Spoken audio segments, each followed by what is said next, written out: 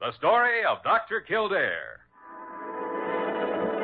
Whatsoever house I enter, there will I go for the benefit of the sick. Whatsoever things I see or hear concerning the life of men, I will keep silence thereon, counting such things to be held as sacred trusts.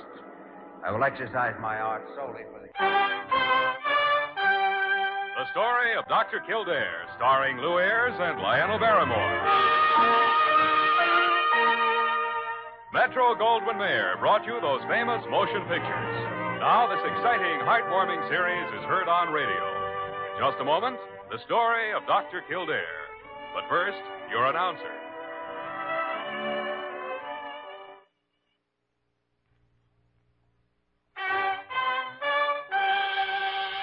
Now, the story of Dr. Kildare, starring Lew Ayres as Dr. Kildare and Lionel Barrymore as Dr. Gillespie.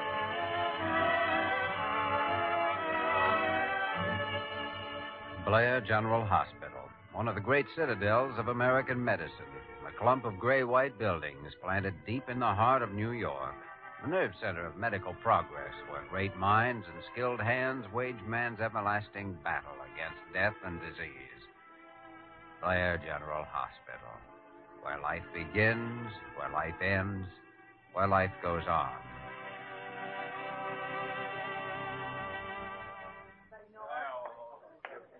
All right, one side, please. Let me through here now. Pardon me. Thank you. Now, stand back. Now, will you please move back, everyone? Give her a chance to breathe. Did you bring a doctor with you, officer? No.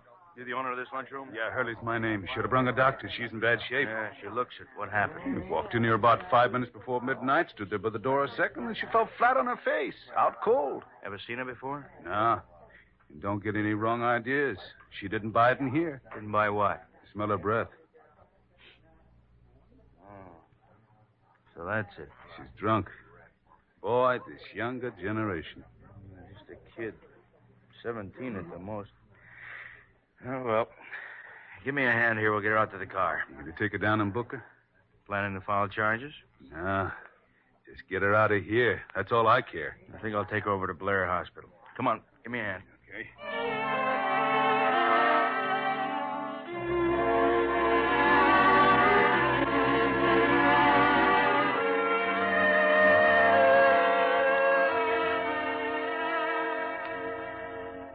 Yes, she seems to be responding to the caffeine a little now, Dr. Gillespie. Good, Jimmy. At least that fluttery pulse is beginning to straighten out. I think you can start giving her the oxygen now. Keep her on it for a couple of hours or so. She'll pull out of it all right. Yes, Doctor. Oh, Sergeant, it's a good thing you brought her here. That's alcohol in her bloodstream running over 3 parts in 1,000. Well, she really needed a doctor. Well, I didn't have the heart to run her in, Doc. She looked too young, I guess. Or too pretty. Find anything in her purse? Yeah. Match folders and 3 different bars, for one thing. I'll pay him a little visit in the morning. She's an obvious minor. Any identification, Blaine? Marion Lewis, according to the card here. Address on the Upper West Side. Nearest relative is her mother, Mrs. Clyde Lewis. Same address. Well, she certainly had one too many to find her way there tonight. This girl's had a dozen too many, so it wasn't any accident. She did it on purpose. I wonder why. Jimmy, stop right there. You're going out on a limb again. Why should she deliberately set out to knock herself silly? What's behind it? I don't know, and if you're planning to butt in and try and find out, you can do it alone. Count you out. That it? Confound it, yeah, sure.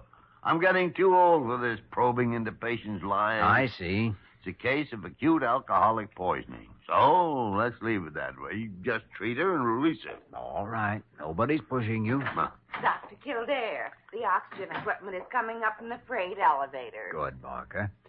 Oh, Dr. Gillespie, do you mind if your able assistant stays here and helps me? Of course I don't mind. Glad to get rid of old Snoopy for a while. Well... I guess I better get going, Jimmy. Want to check with the precinct desk and notify the girl's parents. All right, Blaine. I'll let you know how she gets along. I'll walk out with you, Blaine. I never like to interfere with Kildare's cases. Thank you, Doctor. Oh, there is one thing, Jimmy, though. Just for the report, of course. Oh? As soon as she's conscious, let me know what you find out about her.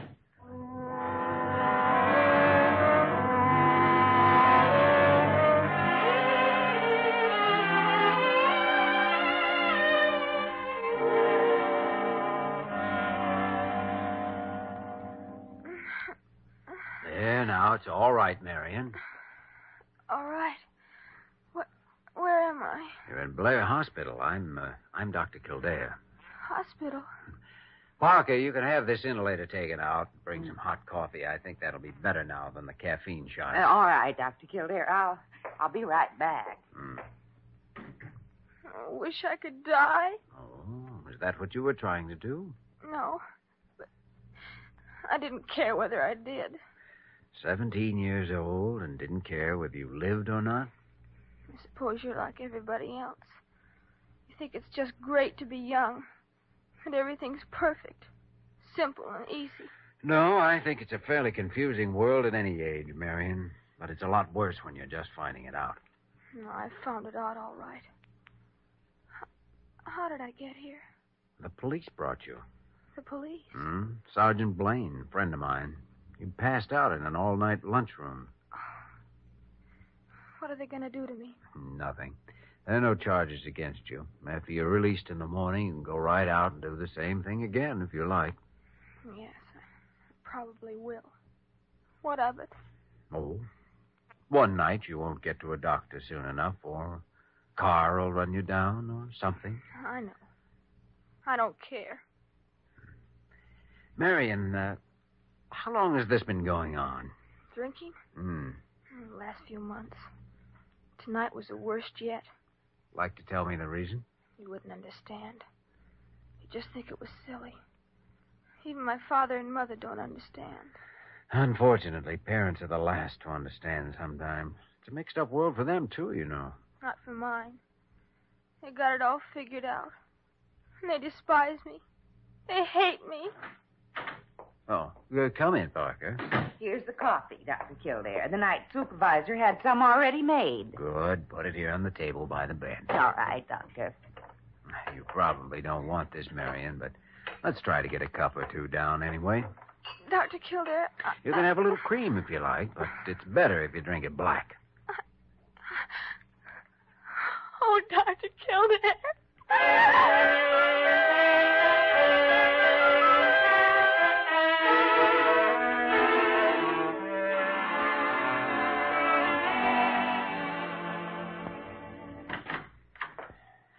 Well, Dr. Gillespie, you wanted a full report as soon as she was conscious enough to, Kildare. This is Mr. and Mrs. Lewis, Marion's parents. Oh, how do you do? How do you do? I've just been talking to your daughter. How is she? How is she? We've already found out she's dead drunk. Clyde, please. She's going to be all right, Mrs. Lewis. Oh, thank heaven. Oh, Elizabeth, you take up for that kid no matter what she did. She's no good, and that's all there is to it. I'm afraid I don't agree with you, Mr. Lewis. I suppose you think you know more about her than I do. Strangely enough, I think I do. Jimmy. Excuse me, Dr. Gillespie. Mr. Lewis, I'd like to talk to you in the outer office for just a minute. Huh? All right. Oh, Dr. Gillespie, I knew something like this was going to happen to my daughter. Mr. Lewis, I've just been talking to your daughter, as you know, and, well, if I may take the liberty of advising you, I'd like to say that she has a good many problems. Problems? A girl her age has problems? Not to you, maybe, but enough to put her in a hospital. The reason I wanted to talk to you out here, away from your wife, is that in time they might become big enough to kill her if you're not worked out. And what are all these problems? Oh, just little ones. Silly ones, in fact. Like, well, you wanting her to wear clothes too young for her and that she's not allowed to have dates when other girls of her age are. Things like that. No, that's it. That's what started it all. Hmm? One night I caught her sneaking out and meeting some fellow at the corner drugstore. And lock her up in her room for a month. Don't you realize you just can't lock a person up and expect them to understand? You've got to talk things over with them. Talk it over with her? You act like she's already a grown-up woman. Well, at 17, if she's not well along to being grown up, she never will be. You see, Mr. Lewis, a girl her age is All right.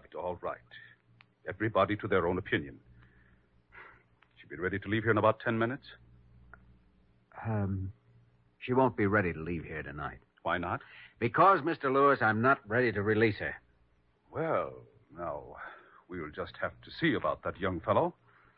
I think you've got a few things to learn. Maybe so, but in my opinion, there are a whole lot of things you ought to learn, Mr. Lewis, and for the sake of that girl, you'd better learn them fast.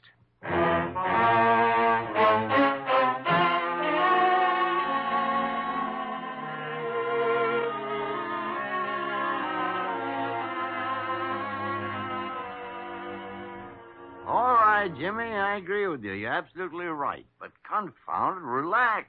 Calm down. Okay, Dr. Gillespie, I'm sorry I lost my temper, but... Oh, well. I know. That righteous smugness of his would make anybody. Yeah. He can't see any side of it but his own. Just it. There's nothing really bad about that girl. All she needs is someone who will treat her as a person, who will listen to her ideas and try to understand her. Well, I guess her father's given her very little of that. You know, Jimmy, it's the same old business. 9 times out of 10, alcoholism is a secondary problem. There's always something behind it. Usually the reason isn't as clear-cut as this one. Come in. Well, if it isn't Dr. Carough. Gentlemen, just step right in, Mrs. Lewis. Mr. Lewis? Thank you. By the great horn spoon. Carough, do you sleep in that gardenia? Certainly not, Dr. Gillespie. But merely because it's 3 o'clock in the morning is no reason not to make oneself presentable when one is called on to appear in public, that is. Presentable. Yeah. Dr. Kildare, these people tell me you precipitated a little crisis. Well, I... Carough, inasmuch as Kildare and I have similar opinions in this matter, you may address us collectively. Oh, dear. Why, Dr. Gillespie, I thought you were too old for this sort of thing. Ridiculous. Well, Carough, fire at will. Now, Dr. Gillespie. Look, I don't know what this is all about, but I'm only concerned with one thing. Dr. Carough, suppose you give this young man his orders. Now, Mr. Lewis, just leave this to me. Carough, the answer is no. Dr. Gillespie, please. Now, Dr. Kildare, I'm afraid I'll have to ask you to release the young lady to the custody of her parents at once. Sorry, but I'm holding her for observation. Observation. She's able to talk. She's able to go home where she belongs. I'm not so sure that is where she belongs. Now, Dr. Kildare, we can't let our personal opinions enter into our cases, you know. Well, then call it a professional opinion. Dr. Carough, she's under my care, and according to law, she stays there until I release her. Oh, I'm sure you wouldn't take such an unfortunate attitude as... I'll get it. Kildare speaking. Sergeant Blaine, Jimmy. Oh, yes. Sorry to have to tell you this, but there's just been a complaint filed against the Lewis girl for shoplifting. What? Are you sure it's her? Can't be any doubt since the description filed fits both her and the clothes she was wearing. Well, look, Blaine, can you stall until the morning, and I'll call the shop and try to fix it up or something? I'll do what I can, Doc. Call me in the morning. Oh, thanks. Goodbye. Well, there's no use having any further discussion about this tonight. I've got a patient who's in trouble, and if I can, I'm going to help her out of it. Regardless of what anyone says, I'm not going to release her until I'm ready. That's final.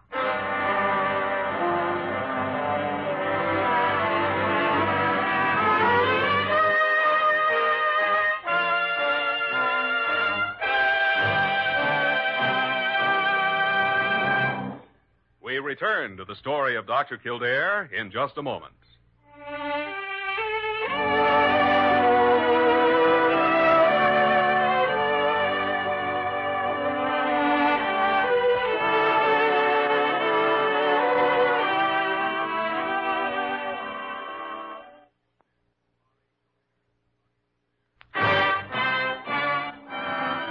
Now we continue with the story of Dr. Kildare, starring Lew Ayres as Dr. Kildare and Lionel Barrymore as Dr. Gillespie.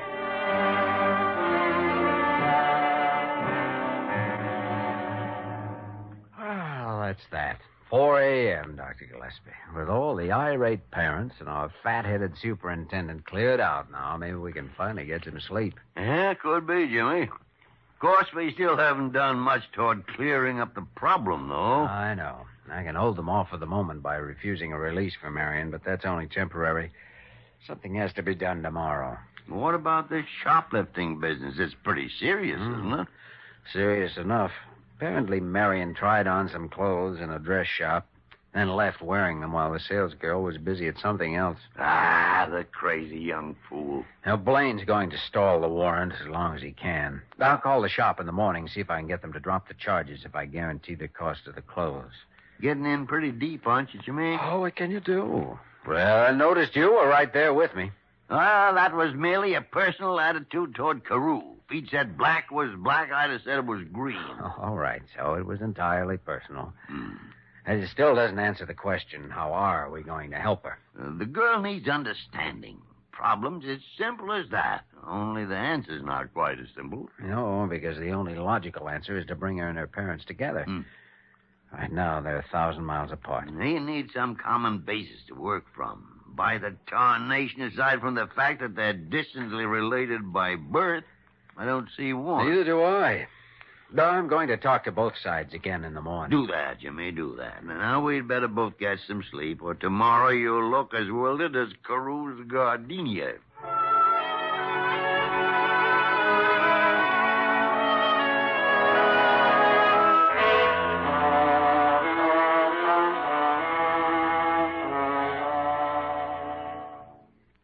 I don't know why I did it, Dr. Kildare. I only meant to look at the clothes and try them on. And they were so beautiful, and so... So they made you look grown up, huh? They were clothes you'd picked out yourself? Yes.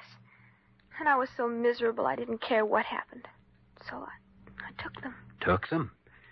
You know, we never get anywhere by kidding ourselves, Marion. Is that really what you mean? No. I stole them. Dr. Kildare, will they send me to jail? No, they got a check this morning. They've withdrawn the charges. You sent them... But why? I can't pay you back. I don't have a job. My parents think I'm too young to work. Well, forget that for the moment. We'll worry about it later. Marion, how did all this start? Well, I don't know. My folks wouldn't let me have friends at home. Not any at all. No? And finally, I got so I'd slip off to the corner drugstore and talk to people. Boys. It wasn't anything. We just laughed and talked. I see. And Dad found out about it and locked me in my room at nights for a month. So finally it all led up to last night, huh? Yes. And a dead end, too, because that isn't the solution, you know. Dr. Kildare, there isn't any solution. I won't go back home again and have them tell me how low I am, how ungrateful, and how I failed them. And there's nothing else. Nothing.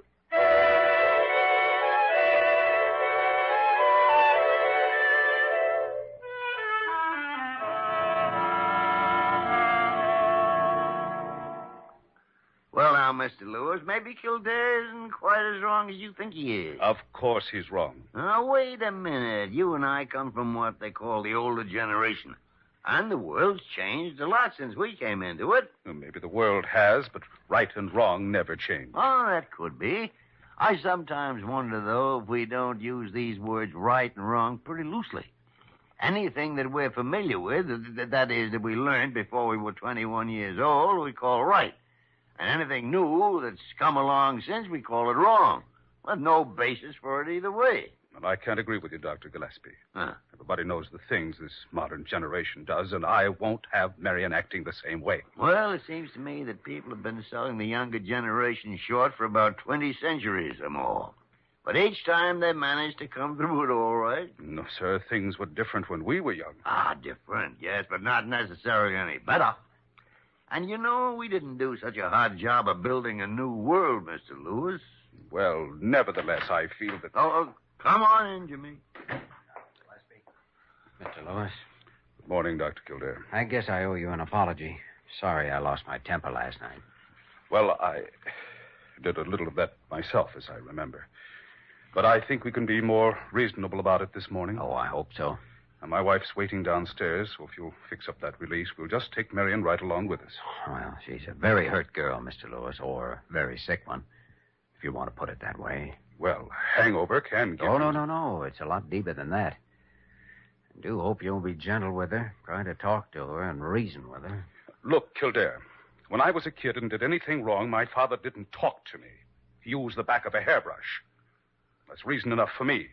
It's no use, Jimmy. I tried every argument I could think of. Well, Dr. Kildare, are you going to sign that release or not? No, I'm not, Mr. Lewis. In my opinion, Marion still needs medical care. In that case, I'd better see a lawyer. Whatever you like. Oh, one other thing, Kildare. I understand you paid off that dress shop for the clothes Marion stole. Of course, I want to make good. Save it for the funeral. I see. Well, I'll find out from the police and mail you a check. I pay my debts. I can tell you one you'll never be able to pay. I think that's a matter of opinion. Good day, gentlemen. Well, there goes nothing. He's hard-headed, all right. And the worst of it is, he loves his daughter. He's just as hurt as she is. Sure he is, but he's too confounded stubborn to tolerate any idea but his own. And there's nothing we can do. Mm-hmm. If he sees a lawyer, he'll have her back in his custody within 24 hours. I can't support any claim that she needs further medical care. Well, we did all we could. Now, come in, Parker. Dr. Kildare, have you forgotten you're supposed to make the rounds in the crippled children's ward at 11 o'clock? No, Parker, I was just about to... Say, you know something? What? A long shot. Parker. Huh? Go stop Mr. Lewis and bring him back here. His wife, too. Hurry.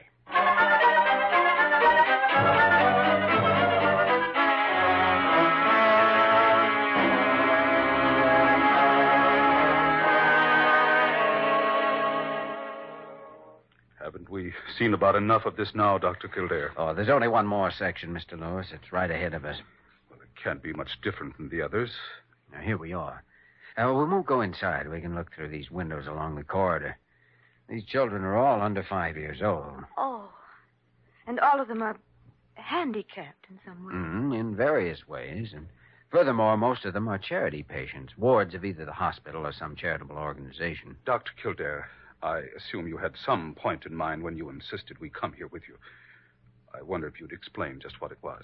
I'm not sure whether I can explain it, Mr. Lewis.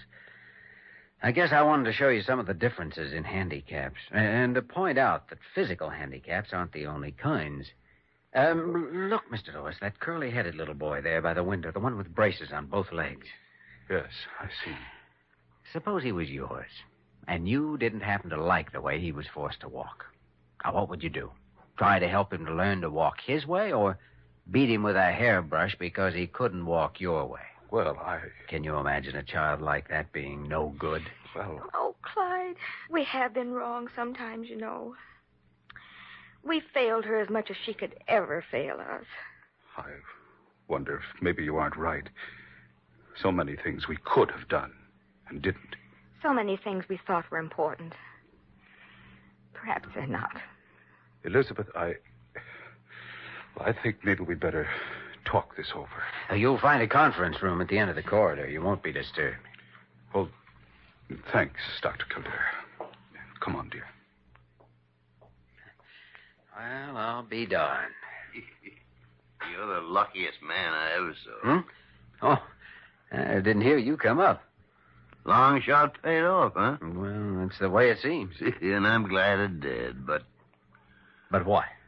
Jimmy, would you mind explaining the logic of your plan? Well, I don't know. I just had a hunch, I guess, a feeling. But confounded Jimmy, it doesn't even make good sense. Only there's one thing about it, Dr. Gillespie. What? It worked.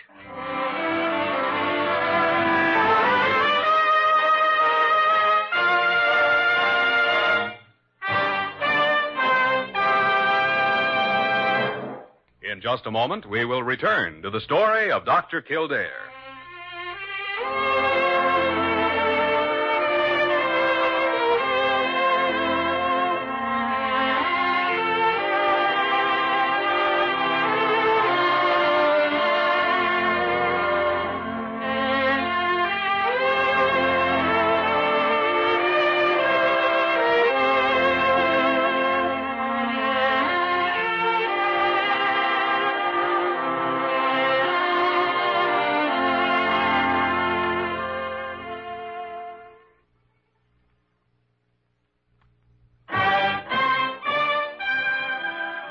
And now, once again, the story of Dr. Kildare, starring Lew Ayres as Dr. Kildare and Lionel Barrymore as Dr. Gillespie.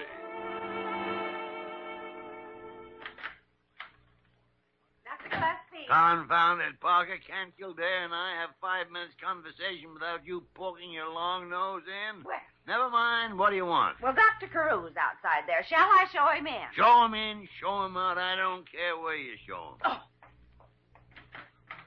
I think I know what he wants. I doubt if he's heard Oh, let's pour it on him, Jimmy. Good afternoon, gentlemen. Well, Jimmy, look, if it isn't Dr. Carough. Yes, I believe it is at that. Gentlemen, please. Step into our parlor, Carough. Speak up. What's on your mind? Gentlemen, I've refrained from exercising my authority, but there can be no more quibbling now, no more dilly-dallying. Isn't that word dallying, Dr. Gillespie? Jimmy, I think you're right. Gentlemen, that girl, I want her released at once. I guess he means you, Jimmy. I'm not holding any girl. Dr. Gillespie, you know very well who I mean. It's that Marion Lewis girl. Lewis? Marion Lewis? Well, there is something familiar about that name. Oh, I remember, Dr. Gillespie. That's the girl who left with her parents right after lunch. Dr. Kildare, I won't listen to any other. She what? You know, I don't think Dr. Carough really knows what's going on around here. Oh, dear. But I thought... I mean, you said that... But last night you... Oh, dear. Oh, dear. Parker, open the door for Dr. Carough. He's trying to walk through the back of the closet.